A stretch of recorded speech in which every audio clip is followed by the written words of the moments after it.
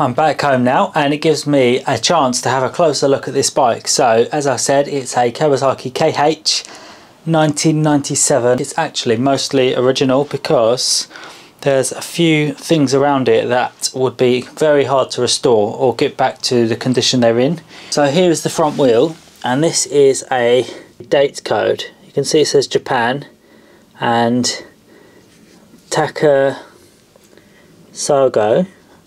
And that's the 18 times 1.4, and then this is the date code, the 304 Japan 502. And I've come across these before, these date codes, and they are a huge deal, and that's a really promising sign. Then there's a few more things around, so just the finish of the aluminium and so on. This would be really hard to recreate if you restored a bike. This one is actually polished, and that would have been a factory finish, and I think this is probably original, which is really cool. I'm going to make a start on working on this bike, and I think what I'm going to do first is just start stripping down this side, take out some bolts. I don't feel like they're in very significantly hard. There's one missing there, so I'll have to find a replacement. These are, it looks like they might be stainless steel bolts. I've got my rubber hammer and I'm just going to give it a little tap. Just see if that does anything. Hasn't done so far. Let me just pull this up and see if that helps. I've not worked on one of these bikes before, so I'm going to have to find my way as I go. Okay, that looks like it will help.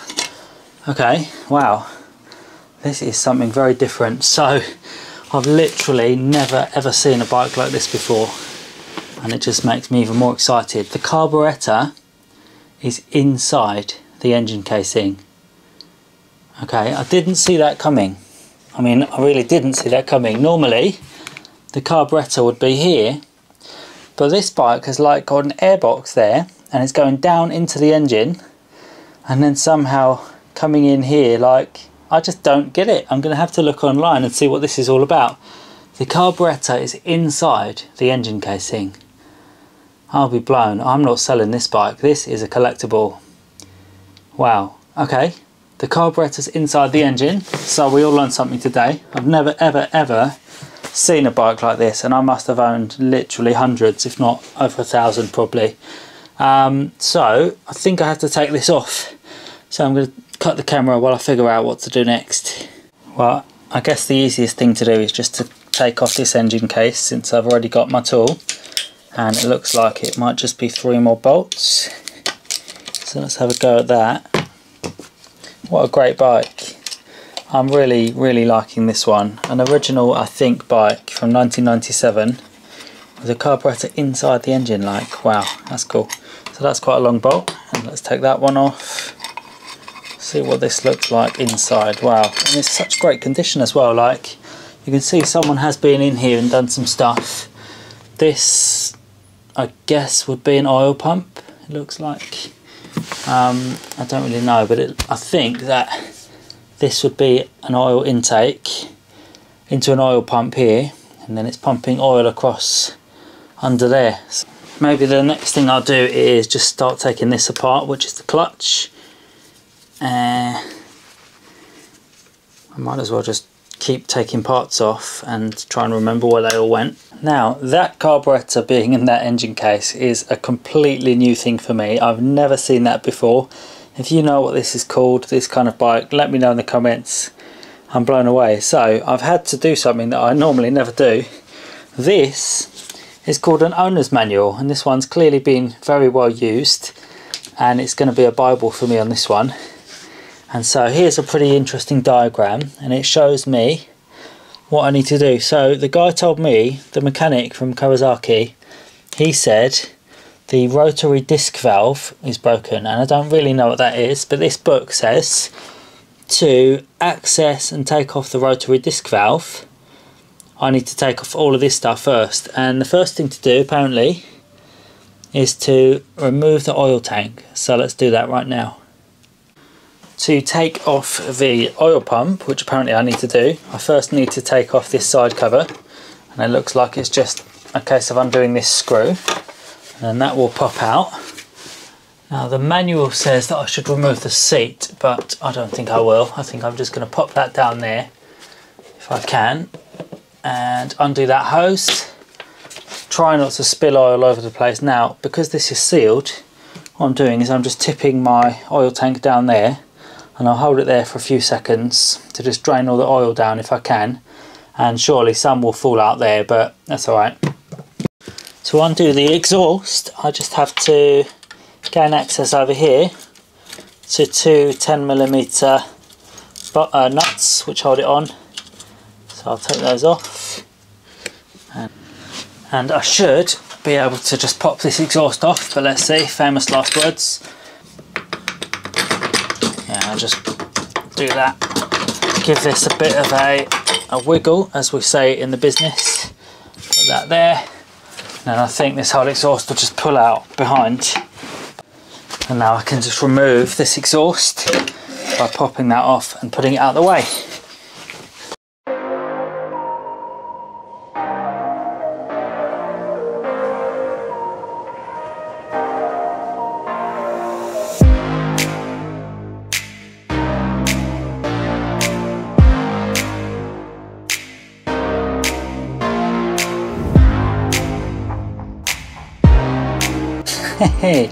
Well, I took all the bolts out and I thought, what's all this dripping? And of course it's oil, because I forgot to drain the engine oil first, so that was special of me.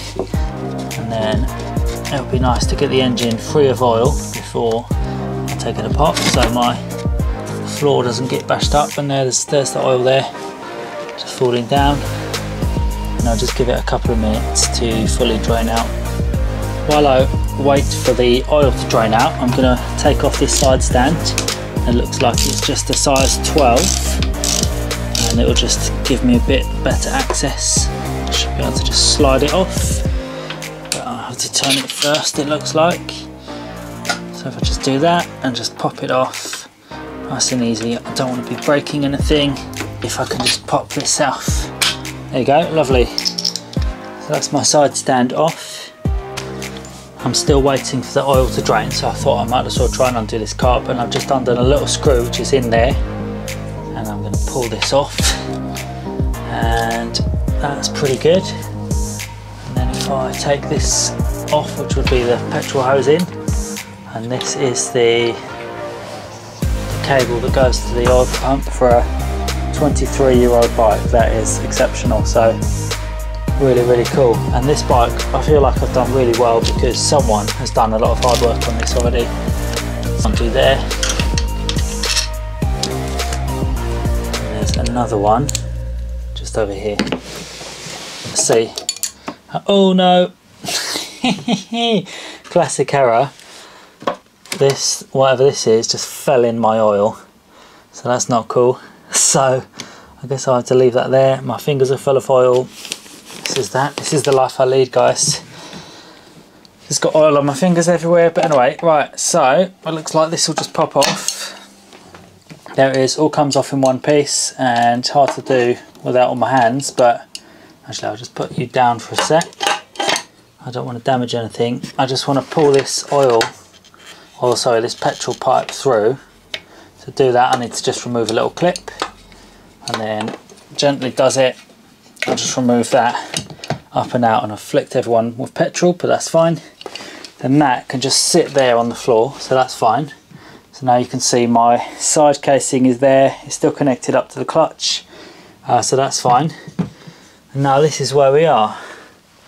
This is the old engine oil which I pulled out of the bike, and the next logical thing for me to do to prevent further disasters is I've got this old washing powder, washing liquid bottle, and you can see that I can just take off this cap, which is why I use these milk bottles, and I can, if I can catch it on camera, I will just lift up my whole milk bottle, drain it into my waste oil reservoir, and that's a future problem taken care of.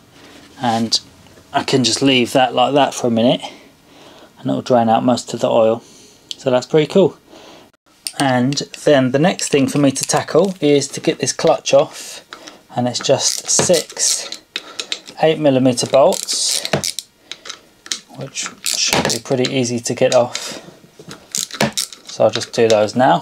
So I mean, this is where a power tool would come in quite handy, because I can just blast all these once I've got them loose, but they're only small, they won't take a second to come out. Right, so that's the 6th bolt out of the way, and there are these 6 springs like this. So this is the clutch hub, and it looks like there's just a little clip in here that I need to pry off. I mean, this doesn't look very good to me, but hey, I've never worked on this bike before, so it kind of feels like I just got to pry this off. I mean, this just doesn't feel good at all. This bike, really, I feel like it should be more solid, but if I can just pry that little clip off. Okay, so there's that. Okay, so that's popped off, there it is. Drop it in my oil again. So I need to remember where all this stuff was, and I think this whole thing should just pull off. I think all of these plates will pull out. Let's have a go. There we go. Giving it a wiggle, my favourite term. Okay, so that looks good. So I've got off these clutch plates, and I'll just leave them all like that.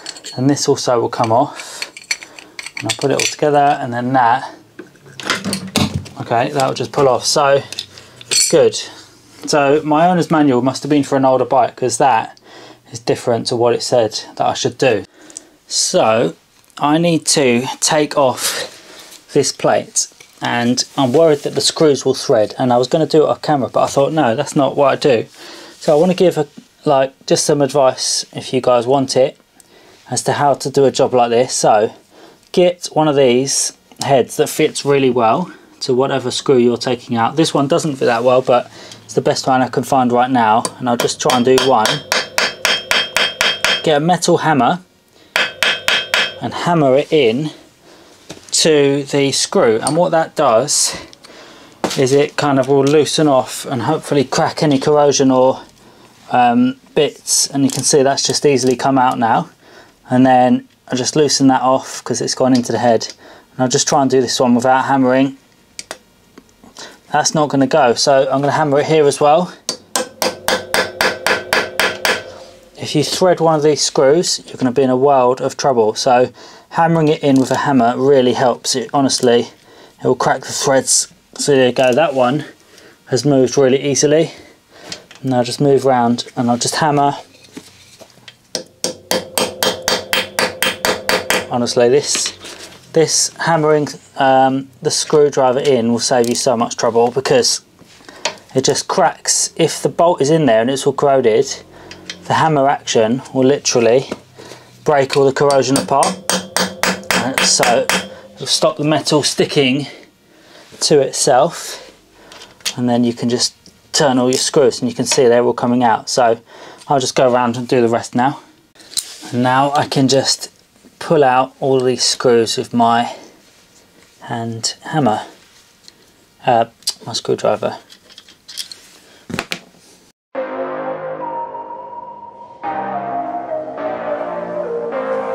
I've undone all those screws, and this should just come off, and I'll just try and really carefully pry it, and that seems to be working.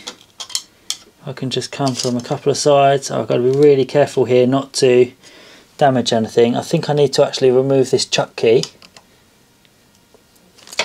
and go back to my other screwdriver and just get a little bit of leverage. That'll go. Now this is what we came to see.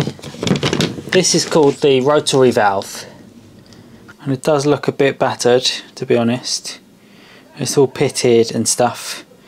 I'm going to have a look into what that needs, but in the meantime, that seal actually looks very good. That looks new, so I think someone's changed that. This seal doesn't look bad, that looks alright. What else have we got? This doesn't look that clever, and I've got a feeling that that bit of play there is our problem.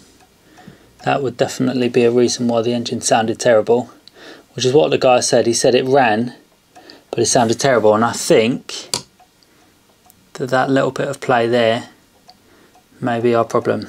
So I'm going to have a look at that. I've done a bit of prying with a screwdriver, and this little, whatever this is called, bushing has come off, and there's a little rubber seal. The rubber seal was sort of inside this, and it was all on there, so I need to remember to put those all back on. And then I think I can just give this a little bit of a pull and maybe it'll come off. Okay, so there's that, whatever that is called, some sort of gear with a little tooth in it. I mean, this doesn't look that good. I think all of these parts are kind of worn, but now that's off.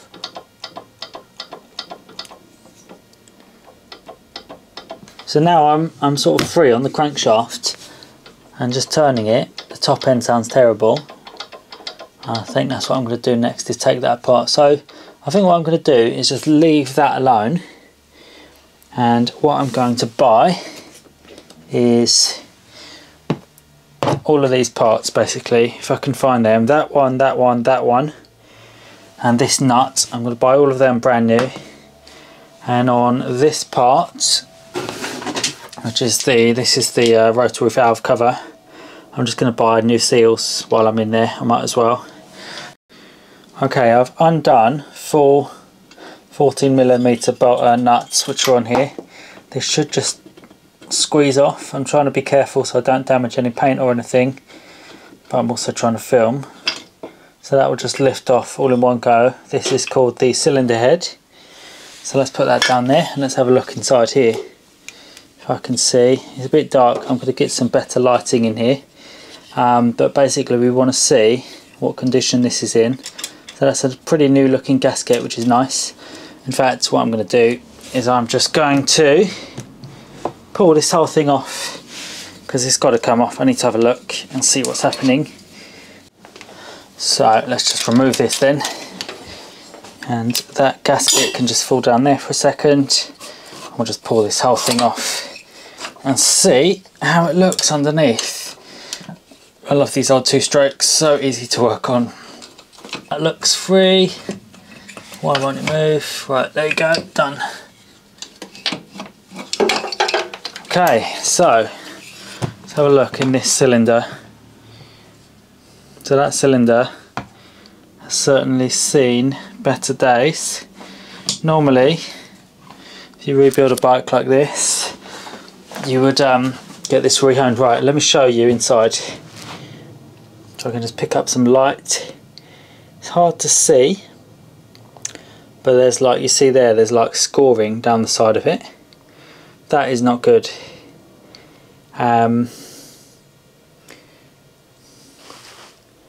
So this cylinder, you can see here maybe a bit better. You can see the scoring down that side. So this cylinder needs to be rebored or rehoned. And while I've got it off, I might do some paint work on it, but that's where that is. So there you go. That's the piston. This is the conrod, and that in there is called a gudgeon pin. Now they should all be super tight. They're like machined to really high tolerances. What you shouldn't be able to do is move the conrod up and down. So there's play in the, I think it's in the gudgeon pin, which is this part here. I'll just try and, okay, so that is excellent for me. There's no real play. There's a bit of side to side play. There's no real up and down play in the conrod itself, but the piston is just all over the place. It's just loose.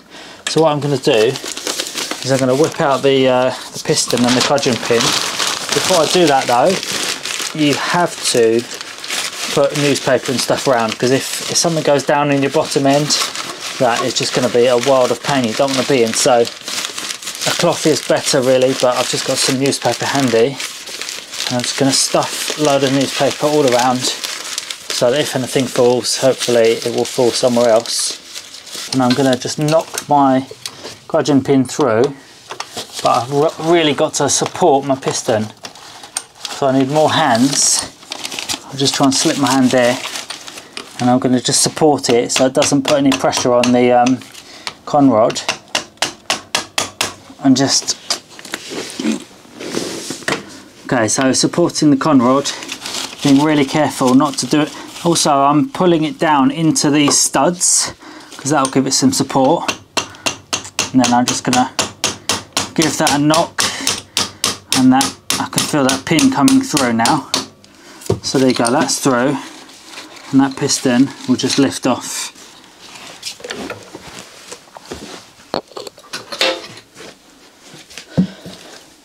Okay, so there's my piston, and I mean the guy said this was new. It doesn't look that good to me, so I'm going to change that as well. Now then, this is my gudgeon pin top end, and I'm just going to continue knocking this through with my little hammer. I can just show you that. So just knock that through, and this is the gudgeon pin, and I want to just have a look at this because where it intersects with my these are called the small end bearings. These little bearings, they're called the small end bearings, and they just don't feel very tight. So that actually doesn't feel too bad on there. Maybe it's in here, hopefully not. Oh dear. So they are loose in the con rod, which is not good. That's definitely what I don't want, because I don't want to have to change the con rod. Okay, so I'm going to buy one of them, new piston, and I'm going to get the cylinder rebored. Wow, what a great little bike, and what a cool project this has been so far. So I've pulled off the side casing, and I've had a look at those parts that the Kawasaki mechanic said were dodgy, and they do look a bit dodgy. The top end also looks a bit dodgy, so I'm going to order a load of parts to rebuild this thing, but they will take some time to come. So I'm going to have to wrap this video now, and I'll see you guys for part 2 probably in a few weeks time when the new parts have come and I can have a chance to shoot the new video. So that'll be that. Great little bike, what a find. I'm looking forward to rebuilding it and going for a ride on the road and just testing the power and just having a blast. This thing's going to be really fun. It weighs 96 kilos and it's got a 2-stroke power band engine, so it's going to be sick. I can't wait. See you there. Thanks for watching. Please hit that subscribe button. I'd love to get to 1,000 subs, so help me out there please, and I'll see you on the next one. See ya.